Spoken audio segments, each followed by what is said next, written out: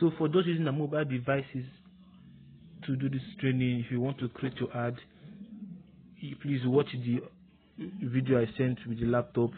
Once you watch that video and you have created your Facebook page, you come to your phone, the app I told you to download, the Facebook Ads Manager app. This is it.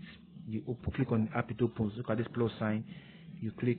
You can have different pages. Which page you want to use to run the ad? You click plus sign. Look at it. You are ready to create your ad. So if you watch the video I sent with the laptop, you will see is the same thing. If you want to run your ad, what do you want to do? You want to run for website traffic, for videos, for page likes, for post engagement. Which kind of ad you want to run? You click on it. You click on that particular. So can you see?